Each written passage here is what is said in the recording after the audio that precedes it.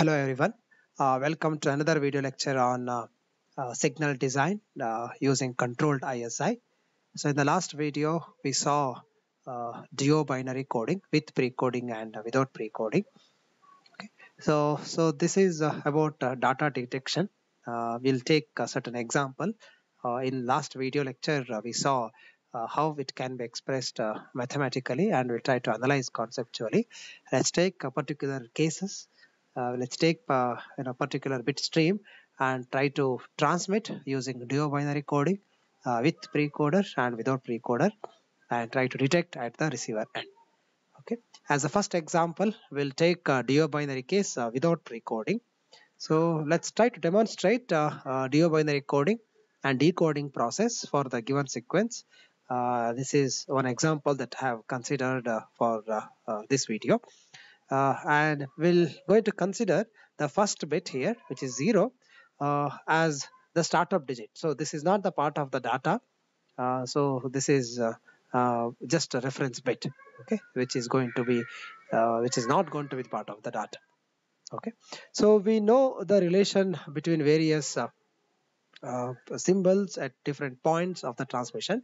So dm being the original user data, which is same as the data sequence mentioned in the question itself. Im represents the NRZ modulated data. So NRZ will have +1 or -1, +1 for bit 1 and -1 for bit 0. So the second row here represents IM, which is NRZ output. So -1, +1, +1, -1, and so on for other bit streams. BM, which is actually the duobinary code, which we are going to transmit through the channel. So this is the one without precoder. So without precoder, BM is simply the combination of two binary symbols. The combination here is IM and IM -1. That's the reason we have taken the first bit as a reference bit. It's a M minus 1th bit, and this is mth bit, or the first bit, or the -1th bit.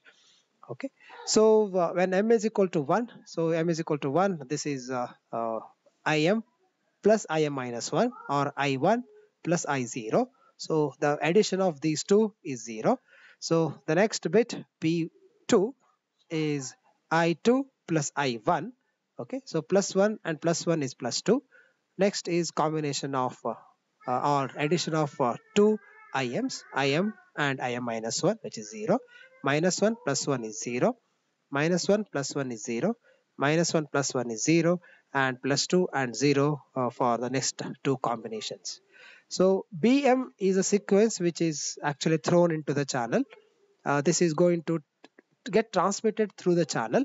So as you know, this is intentionally introduced with ISI, with a controlled ISI. So ISI is where it is very obvious that it is a combination of two adjacent symbols here. So this BM, when it is transmitted through the channel, like other cases, will not be considering additive white Gaussian noise in our analysis. So this is directly received at the receiver. So what is the receiver logic? So as we have seen in the previous lecture, the receiver logic is first find out the reference. So reference is going to be bit 0 or -1. Okay. BM, which is received at the receiver as a first bit, is 0. It is subtracted with the reference. So here, so first symbol, or the first symbol in fact, which is received at the receiver, is subtraction of BM with the reference one. So 0 minus of -1 is +1. Next, which is received, is +2, subtracted with the previous one. So +2 and minus +1, which is +1. 0 -1, 0 minus of -1 +1, 0 minus of +1 -1, 0 minus of -1 +1, and so on for the rest of combination. So I repeat, BM is a sequence which is received at the receiver. YM as is equal to -1 is a reference which is subtracted from the receiver symbol subsequently. Okay. That's how we are going to generate the output at the receiver end. So this is again a NRZ data. So how we have represented NRZ data? We have represented +1 for bit 1, -1 for bit 0, and this is a sequence which is decoded at the receiver end. So it exactly matches with the original transmission. So we have introduced a controlled ISI and we have removed that ISI at the receiver end. This is the concept behind duobinary without precoding. So what was the disadvantage of duobinary without precoder? We have seen that the problem without precoder is about error propagation. So to demonstrate that, so I have intentionally introduced an error in the transmitted bit. Here everything is same except for the fact that 0 has an error as +2. So rest everything in the transmitter in the earlier case is the same sequence here. With that 1 bit error, ym has a reference as -1. Now our job is to generate other sequences, other parts of the sequence by subtracting with the reference. 0 minus of -1 is +1, 2 minus 1 is 1, 2 minus 1 is 1, 0 minus 1 is -1, 0 minus of -1 is +1, 0 minus of 1 is -1, 2 minus of -1 is 3, and -3 for the last combination. Okay, as it is evident that there should be some error in this, as we have occurring a level which is not +2, not -2, or 0. So this is another level with which our receiver has generated. Where is the error? Let's try to demodulate or decode using our NRZ principle. +1 is represented as 1, 1, 1, 0, 1, 0. All levels higher than 1, I have taken it as 1. All levels less than 0, I have to consider it as 0. That's how I have introduced, and that's the principle that with which you have applied. If magnitude of y is greater than 0, we are going to take it as 1. Okay, so with that, as try to compare this output with the earlier one which had no error. As we can see, 1 bit error has introduced as many as 4 bit errors. There is a mismatch in here. There is a mismatch in 1 and 0 here. There's a mismatch with 0 and 1 here, and there's a mismatch with 1 and 0 here. So it's as many as 4 bits have corrupted. So error has propagated from 1 bit to next other 3 bits. This is a problem with duobinary without precoding. Let's try to take another example, duobinary with precoder, and how this problem is eliminated. So for which I have taken a different sequence to understand it better, and I have taken a longer sequence compared to the previous one. And again, the first bit we are going to consider as 0 as a reference bit, which is not represented here, so which is not part of the data itself. So the reference bit we have considered as 0. So you can redo the same problem with the reference bit as 1 as well. Okay, fine. We'll try to again tabulate the different bit streams or different symbol representation at different points of the transmitter. So DM is the same sequence as a user data. So it is DM to PM to IM is the transmitter sequence. PM will have a reference with the reference as bit 0. How do we generate PM sequence? We can check back the earlier video where we have generated duobinary with precoder. PM is generated as combination of 2 bits as DM and PM-1, and it is updated. PM-1 is a reference with the incoming bit, the first bit being 1. So the binary subtraction or modulo 2 subtraction will generate the sequence of PM. 1 minus 0 is 1. 1 minus 1 is 0. 1 minus 0 is 1. 0 minus 1 is 1. 1 minus 1 is 0.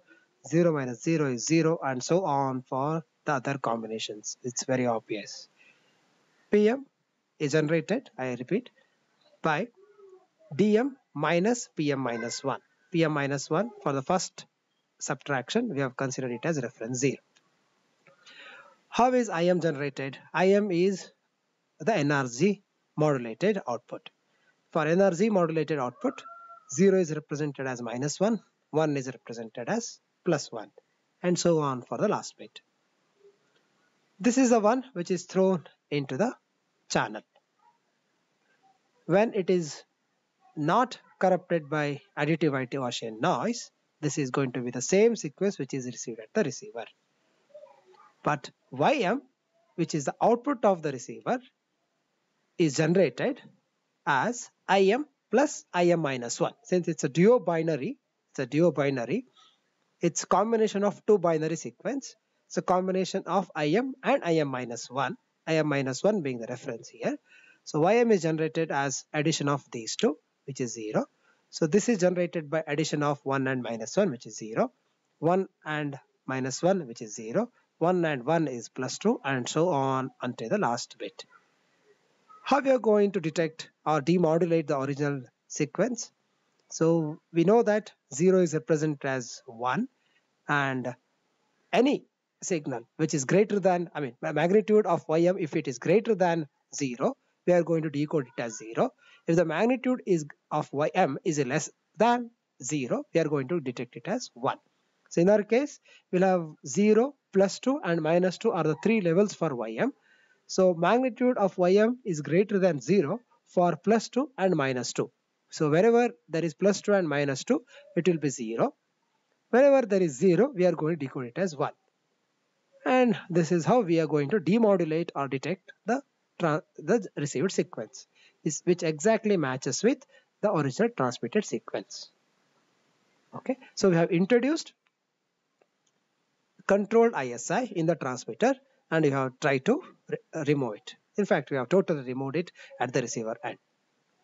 How about introducing an error in this case?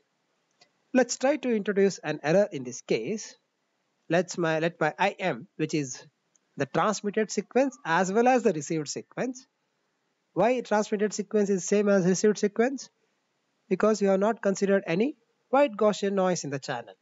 So it's not corrupted by any noise other than ISI. ISI we have already introduced.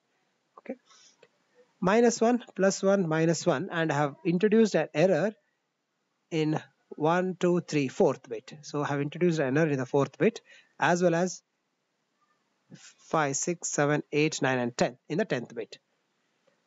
YM dash, which is the output of the receiver, is generated based on the received sequence. It's again the combination of two symbols.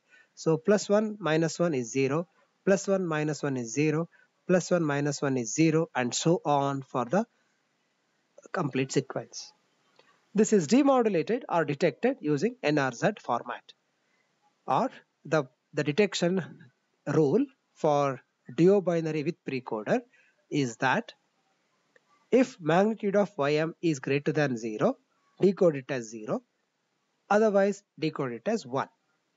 So for all plus 2 and minus 2, it's going to be 0, and for all zeros, it's going to be 1, exactly similar to the previous one.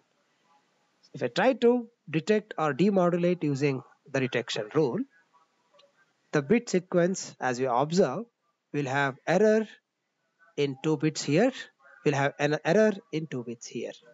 It's very obvious that 1 bit error has resulted in only 2 bit errors. So the error has not propagated for long, unlike the case with duobinary without precoding.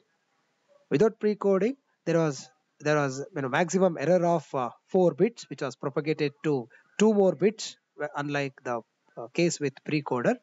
So here it is limited to maximum to 2 bits. It's very obvious, right? So where here is the error and here is an error, the combination of the error with non-error, the combination of error with non-error will give you only 2 errors, 2 bit errors. Otherwise this error will not appear anywhere else.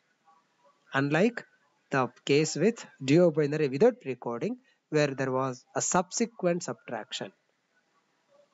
All right. So this how this proves with an example about the drawback of duobinary without precoder and with precoder. This video only deals with duobinary signaling, and next video lecture will talk about modified duobinary with precoder and without precoder, and also will consider a case like that we have discussed here.